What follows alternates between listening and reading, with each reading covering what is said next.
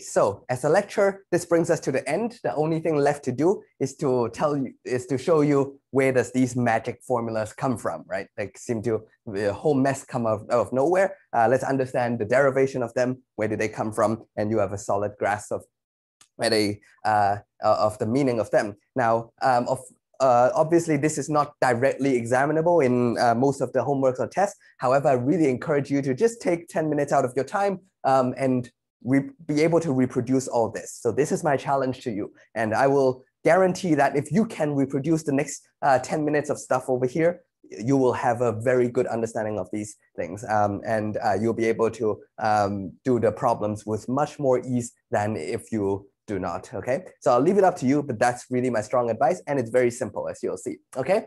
So the first two is especially simple. So I'll start with the first one, okay? The first one says V equals to U plus AT.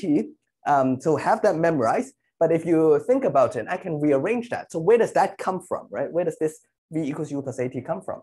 If I rearrange that to V minus U divided by T, right? So if I subtract the U over here and divide by the T, you can check that. Does that look familiar to you? Well, yes, that is just the definition of what acceleration means. Remember, if you think about it, what is the definition of acceleration? Well, this is change in velocity over the change in time, right? So this is nothing, this statement is nothing, just a rearrangement of delta V, delta T, right?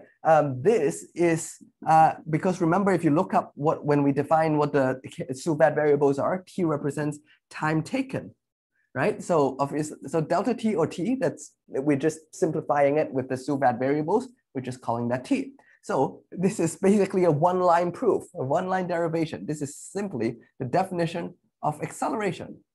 That's it, nothing more, nothing less. Well, acceleration, isn't it, shouldn't it be dv dt or the limit of that? Well, yes, but remember I said SUVAT equations only work in constant acceleration motion, right? Constant acceleration problem. And when acceleration is constant, the dv dt is the same as delta v delta t. The instantaneous, in other words, in normal human language, that means the instantaneous acceleration is the same as the average acceleration because acceleration is constant, right? So at every instant is the same, right? So there's only one acceleration, and that is it. Done. Number two, right? Now this looks a little bit more weird. But if I stare at that, let me put a brackets around it, right? Let me put a parentheses, u plus v over 2 times t.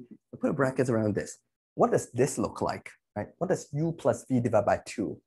When do you take two things, add them and divide by 2? When do I take two numbers, add them and divide by 2? I'm finding the average. Well, I'm taking the initial velocity and the final velocity and divide by 2. Right? That means I'm finding the average velocity. So this is just nothing but average velocity.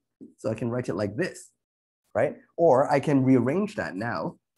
Average velocity is divide the t like that. Well, what does that tell you? Well, what is S again? This is our shorthand, right? If we use the SUVAT variables, this is the shorthand for delta x. That's displacement, right? Displacement is the change in position, right? If you go from x initial to x final, that's change in position. And t is our shorthand in the SUVAT scheme, in the SUVAT approach. It's a shorthand for delta t, it's the time taken, right? So that's S, that's t, that's average velocity, right? That's nothing but just the definition of average velocity. So SUVAT equation number one is just the definition of A, right? It's just the definition of A. And number two is just the definition of V bar, right? Average velocity rearranged into a more friendly format, right? Well, you might say that's more friendly, but that's easier to use. So in the SUVAT, remember we state the givens and the aim, and then this one has no A, no T, no V, no U, right? So yeah, so it's just more user-friendly when we actually solve problems, all right? How about 3 and 4? Now, turns out that's all you need, because now these are just rearrangements of these two combined, okay? So this one doesn't have a V, right? So if this one has no v, this one has no t. So all you have to do is take these two equations, eliminate the v and eliminate the t. All right, I'll show you how this is done and I'll leave that as an exercise for you. I'll post a short follow-up video as a solution, but I encourage you to give it a try before you watch it. All right. In fact, you should let me do both in the follow-up video. And I want you to try, see if you can eliminate this, eliminate the v from these two, you should get this. Eliminate the t from these two, and you should get this, okay? So I'll leave it up to you. You can give it a try right now. Don't spend more than 5 minutes. Give it a try.